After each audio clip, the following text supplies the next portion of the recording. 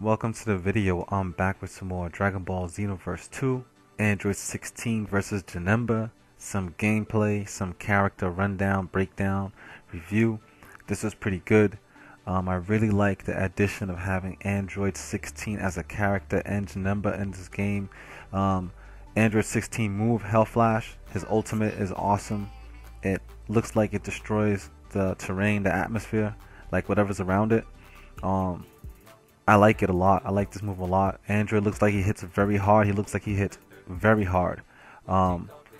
Mostly looks like a melee based guy that has some good Kai attacks. Doesn't have a lot of stamina or a lot of ki, so he has to rely on his snap vanishes and his melee attacks, which is good. His basic is pretty good. Seems like he hits very hard in this game.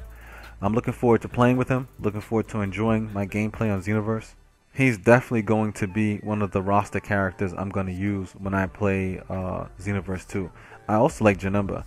So this gameplay is awesome. I'm looking forward to it. As you guys notice that on Xenoverse 2 it's a lot faster, a lot quicker, more accurate. You can see the speed is different. It's definitely faster.